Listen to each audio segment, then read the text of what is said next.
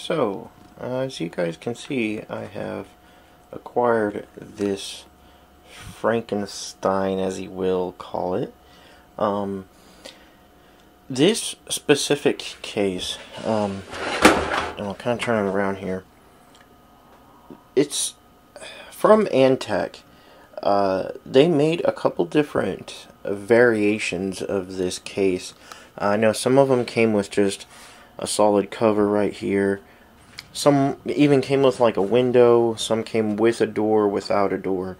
But I've got this guy, and I'm actually going to be converting this into a NAS or server case. I've got I've got 2 drive slots, and I have the ability to put 3 hard drives in each one if I really want to.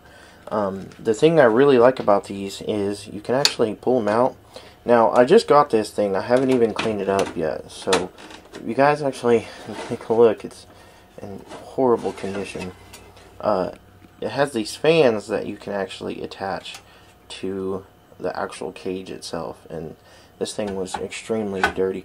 By the way, I don't know if I said this, but I got this at a pawn shop for 40 bucks. And I don't even think they really knew what it was. But I'm actually going to be, like I said, I'm going to convert it into a NAS and throw some hard drives in here. But I can actually take the hard drive from down there, or I cannot talk. The fan from up there, I can't talk.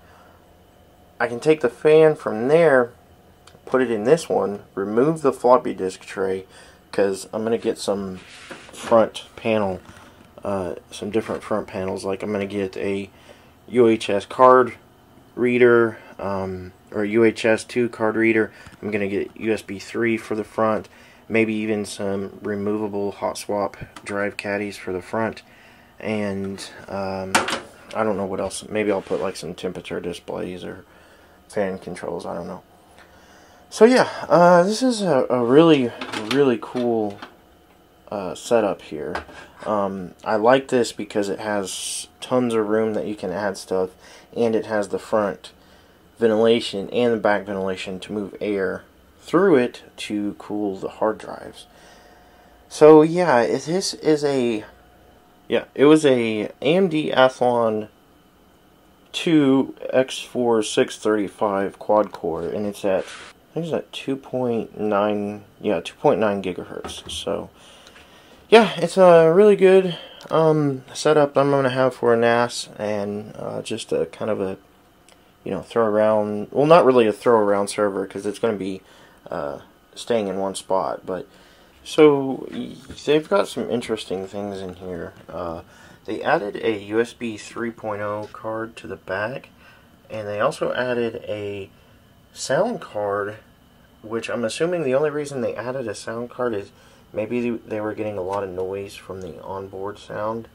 And then they also added a whole bunch of USB ports, because I'm assuming they liked it for whatever reason. But yeah, what I like, it doesn't have the most SATA ports that I've seen on a motherboard, but it has 5 SATA ports, and I can use one for the OS and then the other 4 for hard drives. So it even has IDE if I wanted to get real retro and maybe add something, I don't know. I think the biggest IDE you can actually get, or at least the biggest I've seen, was a terabyte maybe. So yeah, that's pretty much it for now. I'm going to get this thing cleaned up. I'm actually going to remove everything from it and actually spray this thing down. This is going to be a couple-day project, just because of work and actually getting everything sorted together. So yeah, that's pretty much it for now. Once I get this thing cleaned up, I'll show you guys after this part.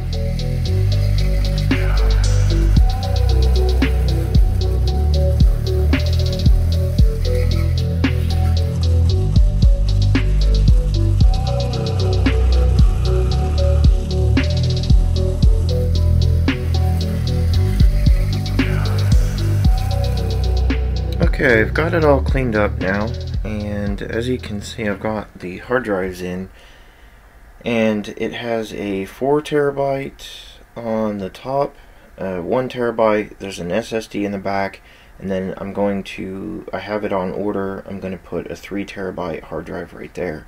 So I know it's kind of weird because I have a 4, a 3, and a 1, but there's a reasoning to my madness. So it's got 8 gigs of RAM. I don't know if I had said that before in the previous videos. It's a AMD processor. I tried my best with the wire management, but this case is not designed for wire management, but I did the best that I could, and I drilled some holes in the motherboard just to get some of it out of the way. The only thing I can really show you is that I did clean up the fans as best as I could. Actually what I used for it is a pine saw and a toothbrush, because they were super dirty, and then I re-oiled them with some 3-in-1 oil. And then I'm also going to get a front header SD card reader for this guy, or for that. Yes, does that make sense? Whatever. Yeah, it's going to be a combo UHS reader, plus it's going to have a USB 3 port on the front. Even though I use my iPad for most everything, this is going to be a redundant system, so that you know, just in case I need to back up a SD card or whatever, and then of course it's going to serve and back up all of our files. So I've had, you know, versions of some stuff like this in the past, but I wanted to have something that was expandable, because I may in the future even add another hard drive to it, just to have a very good backup system in place. What I eventually want to do is actually add a sliding hot swap drive in the front, so that I can swap out a hard drive, you know, on the fly. But yeah, there it is. I'm gonna go ahead and get this thing all plugged in, so that you guys can hear it. Actually, I think I'll do that right now. I'll go ahead and plug it in.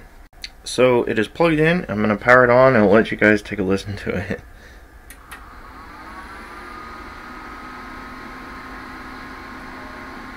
So yeah, it's a little loud, but you know, because I've got 2 fans in the front, I got 2 fans in the back, and I mean, they're sucking a lot of air. I don't know if my microphone will pick that up, but it's a lot of air. So yeah, because I really want to keep these hard drives cool, and yeah, that's pretty much it. So I'm gonna get this thing all set up, and hopefully you guys enjoyed this random thrown together video.